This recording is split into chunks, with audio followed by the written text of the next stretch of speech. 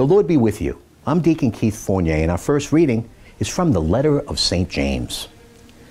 Anyone who is wise or understanding among you should from a good life give evidence of deeds done in the gentleness of wisdom.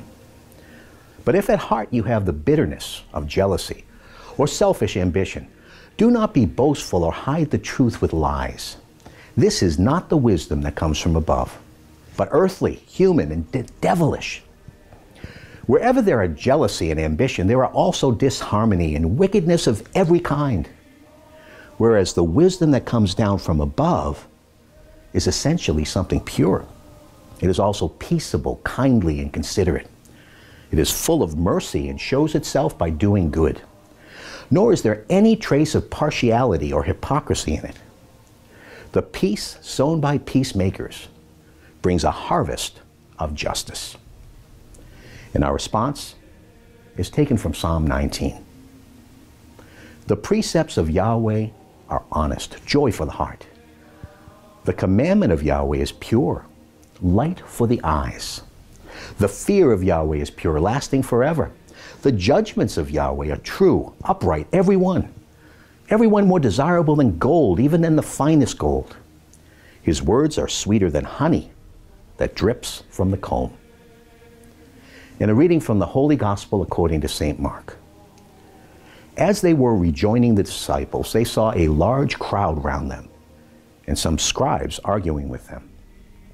At once, when they saw him, the whole crowd were struck with amazement and ran to greet him. And he asked them, "What are you arguing about with them?"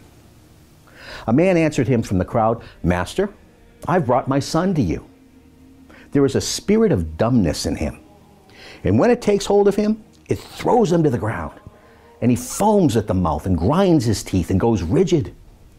And I asked your disciples to drive it out, and they were unable to."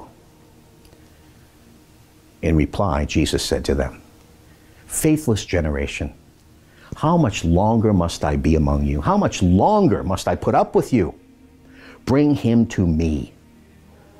They brought the boy to him, and at once the spirit of dumbness threw the boy into convulsions, and he fell to the ground and lay writhing there, foaming at the mouth. Jesus asked the father, "How long has this been happening to him?" "From childhood," he said, "and it has often thrown him into fire and into water in order to destroy him. But if you can do anything, have pity on us and help us." "If you can," retorted Jesus, "everything is possible for one who has faith." At once the father of the boy cried out, "I have faith. Help my lack of faith." And when Jesus saw that a crowd was gathering, he rebuked the unclean spirit. "Deaf and dumb spirit," he said, "I command you, come out of him and never enter him again." Then it threw the boy into violent convulsions and came out shouting. And the boy lay there, so like a corpse, that most of them said, "He is dead." But Jesus took him by the hand and helped him up, and he was able to stand. When he had gone indoors, his disciples asked him, when they were by themselves, "Why were we unable to drive it out?" He answered, "This is the kind that can be driven out only by prayer." The Gospel of the Lord.